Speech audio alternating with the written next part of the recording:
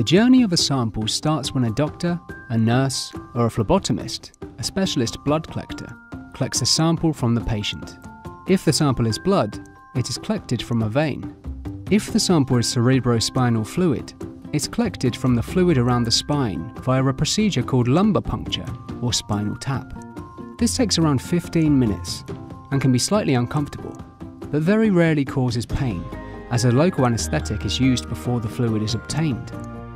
Once the right amount of sample is collected, it is labelled and transported in special containers to the laboratory. At the laboratory, the sample is logged in the system and prepared by the lab assistant. The sample is then analysed by machines and experts. Multiple tests are conducted to look for signs of infection, inflammation, and various pathogens or autoantibodies that shouldn't be there. Recently, there have been huge advances in how samples are analysed, and new techniques and equipment can generate detailed results very quickly, especially to look for infectious bugs which might have entered the cerebrospinal fluid. The results are put on the hospital computers and can be accessed by the doctors. They then also consider the symptoms and the patient's condition in the context of the results of the other tests. The aim is to decide if the results could and should affect the patient's care.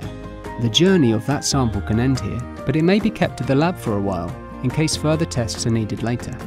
In fortunate cases, these results can provide real clues to the cause of the illness. In other cases, the search for the cause may continue.